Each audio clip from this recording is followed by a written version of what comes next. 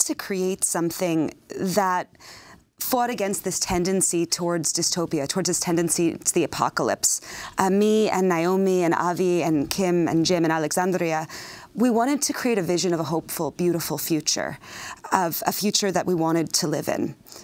So we made this animation with the idea that Alexandria Ocasio-Cortez was rolling into Washington on the new train at some point in the future and thinking back to how she had gotten there, thinking back to how a series of climate disasters, including Puerto Rico, led to the Green New Deal being adopted and led to the country being made a better, more beautiful, more kind and more dignified place. Puerto Rico, where your father's from? Yes, my father's from Puerto Rico.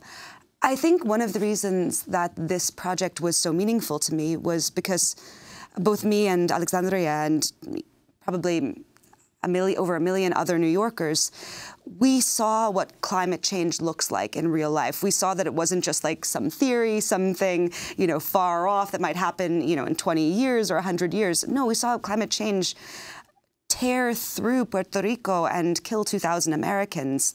And I think probably my favorite piece, the piece that was most moving to me to draw, was this image of a house, like a pink, very typical like casita in the mountains that had been decimated by Maria, but the defiant Puerto Rican flag still there.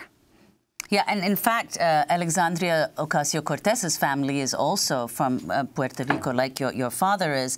And she refers, in the narration, she refers to what happened in Puerto Rico, Hurricane Maria, as the climate bomb.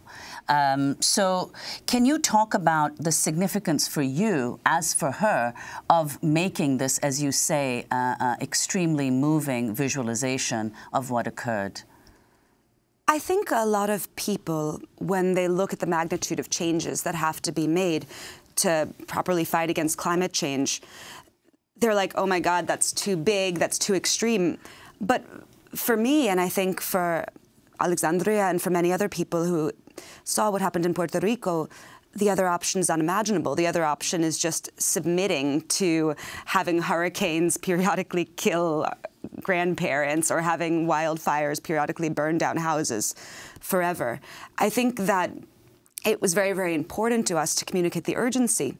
But the other thing that Puerto Rico taught me after Maria was the incredible resilience of people, the way that people who had been completely not just neglected but spat upon by the federal government and by FEMA joined together and created mutual aid centers that cleared the roads, that fed their neighbors, that kept old people alive. And so when me and Kim and Jim and Alexandria and Avi and Naomi were conceiving of this, we didn't just want to capture the bad parts, the horrible things. We wanted to capture the idea that, yes, we can do great things. We can be resilient. We can come together.